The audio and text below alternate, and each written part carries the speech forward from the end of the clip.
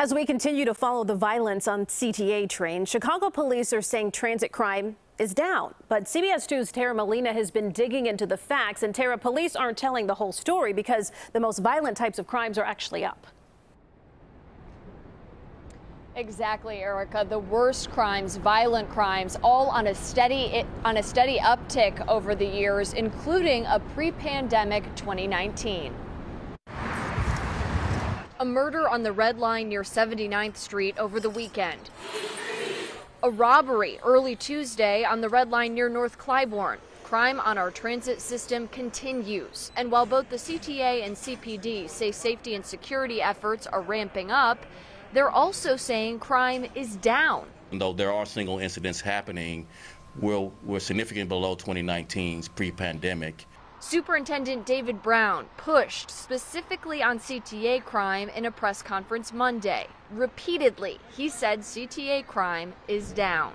CTA crime compared to 2019 before the pandemic started is down 43%. Having tracked the crime, the uptick, and the city's response and non-response for months now, we wanted to look closer. How could CTA crime possibly be down with more and more violence reported every week? We found, yes, some crime is down. Take a look at what Chicago police just sent us. With 1,115 CTA crimes reported this year, there's a more than 40% drop from last year and pre-pandemic 2019.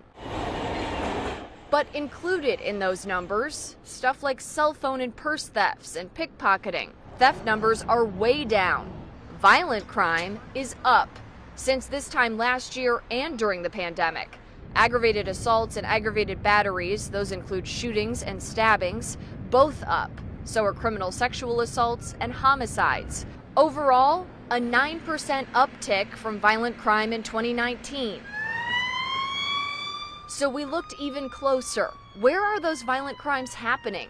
Most frequently on CTA trains, based on the crime data, with 233 violent crimes reported on trains so far this year.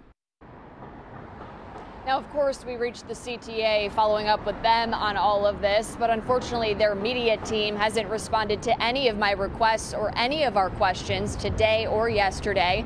We'll continue to check in with them. For now, reporting live downtown, I'm Tara Molina, CBS 2 News. Thank you, Tara.